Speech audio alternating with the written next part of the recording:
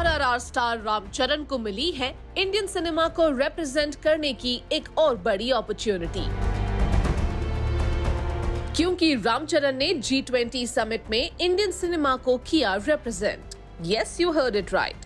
Oscars में आरआरआर के साथ धूम मचाने के बाद रामचरण रिसेंटली पहुंचे जम्मू एंड कश्मीर और उन्होंने हिस्सा लिया film tourism for economic growth and cultural preservation event में।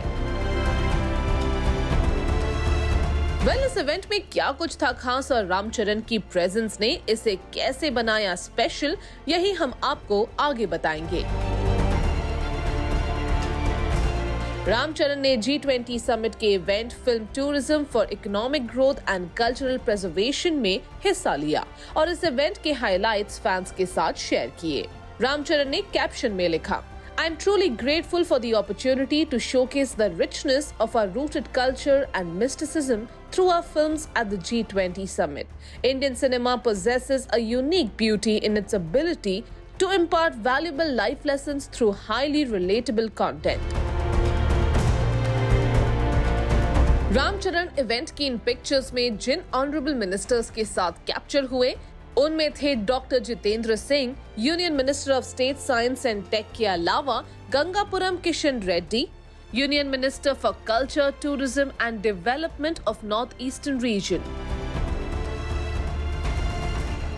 इस इवेंट में रामचरण ने कश्मीर को लेकर अपनी कुछ यादें भी शेयर की और कहा, Kashmir is that kind of a place. I have been coming here because my dad is in the same industry.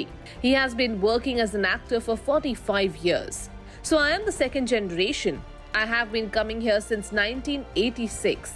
It was the first time that I was in Kashmir. My dad shot extensively here in Gulmarg, Sonmarg and all these beautiful areas. I used to come as a child that time. It used to be that I have achieved something. In summer holidays, it was like an achievement.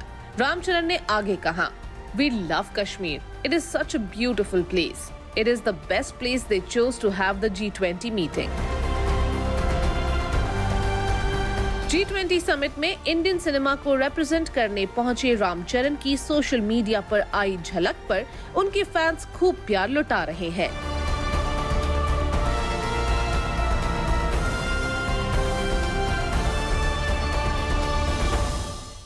Get a chance to feature on Zoom TV. हो जा Zoomify.